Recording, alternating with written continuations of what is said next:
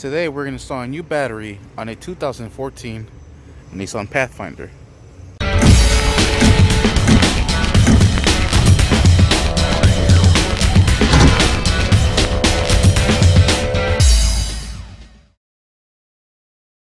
The first thing we're going to do is grab the battery and place it into the battery bay or the engine bay.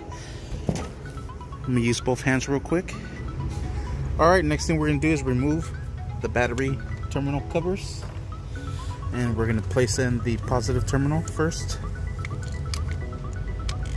then the negative terminal,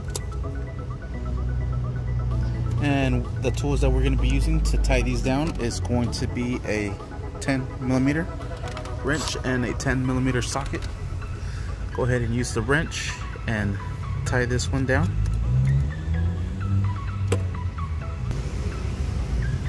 Alright, just like so.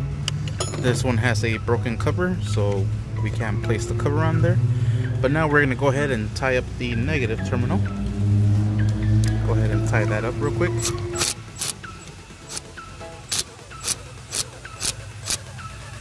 you don't have very good access, use your wrench.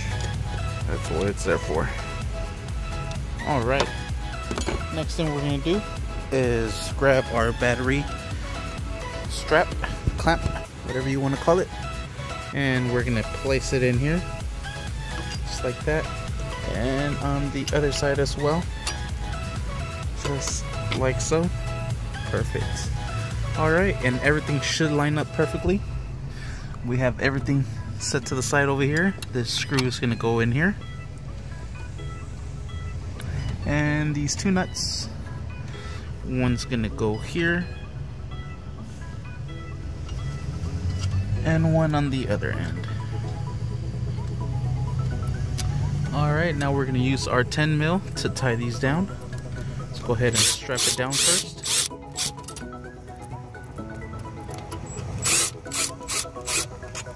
Alright, there it is. Alright, and last but not least, beautiful. Now we're gonna spray it with some battery terminal protector, as well as the negative. Beautiful.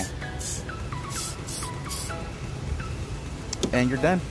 And that's how you install a new battery on a 2014 Nissan Pathfinder. Thank you for watching. Please like and subscribe. Don't forget to hit that bell. All right, let's get out of here before we get kicked out.